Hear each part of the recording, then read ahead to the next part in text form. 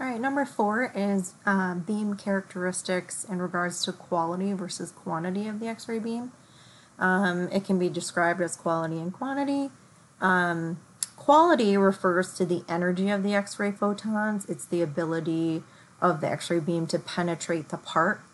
And kVp determines the quality or energy of your X-ray beam. So however high or low you set your kVp is going to determine the energy or penetrability of your X-ray beam. The higher the kVp, the higher the quality of the beam. Quantity refers to the number of X-ray photons, and that is determined by your MAS. So MAS determines quantity, which is the number of photons. If you use higher MA, higher the quantity. I think of MA as money, and if I have more money, I can buy more quantity of things.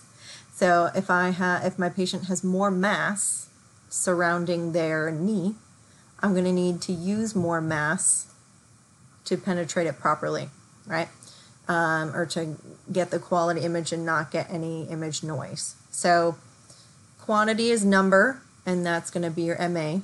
Quality is energy, and that's going to be your kVp. Primary versus remnant beam.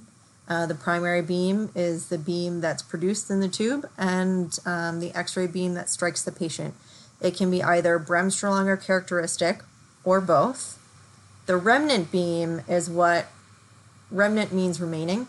So it's the beam that passes through the patient and remains after exiting the patient and strikes the image receptor. It can be made up of both primary and secondary radiation.